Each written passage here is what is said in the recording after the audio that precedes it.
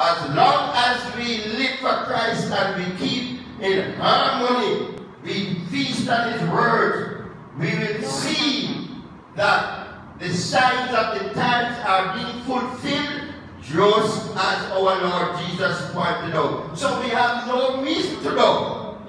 Peter, one of the apostles of Jesus, before he died, in 2 Peter chapter 1, I think verse 19, he said, we have also a more sure word of prophecy. We do well if we take heed. It's like a light that shineth in a dark place until the day dawn and the day star arise in our hearts.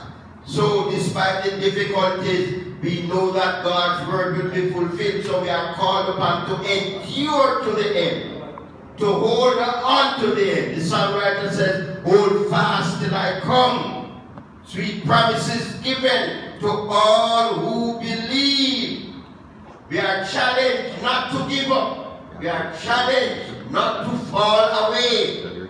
Unfortunately, you and I